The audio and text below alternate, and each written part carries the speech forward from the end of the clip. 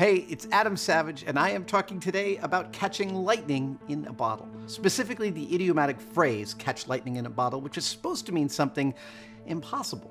This made it a perfect subject for GE's Unimpossible mission series, in which they sent GE scientists to a lightning testing facility where they were successfully able to catch lightning in a bottle and use that energy to start a car.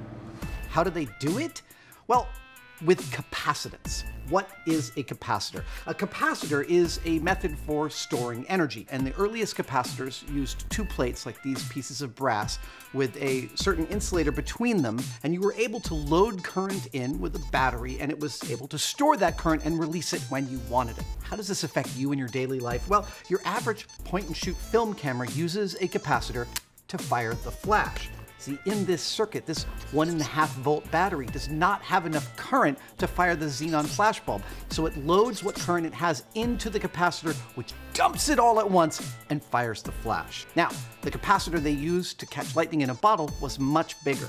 1,500 times the amount of energy is stored in this puppy, which is called a supercapacitor.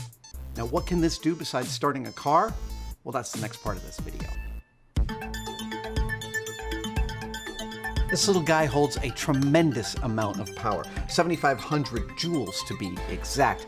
GE uses capacitors like this for high-powered medical scanning technologies like MRIs, because of its ability to store a lot of energy, to output it quickly when needed, but also because it charges with that energy many times faster than a battery.